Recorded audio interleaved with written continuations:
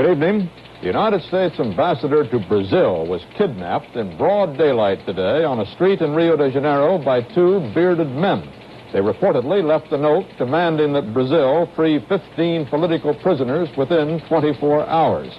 The kidnappers cut off Ambassador Burke Elbrick's chauffeur-driven car, chloroformed him, and took him away in a station wagon.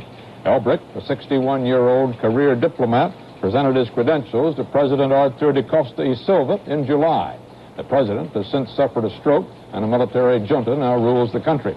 The Brazilian government has promised to do all it can to secure Elbrick.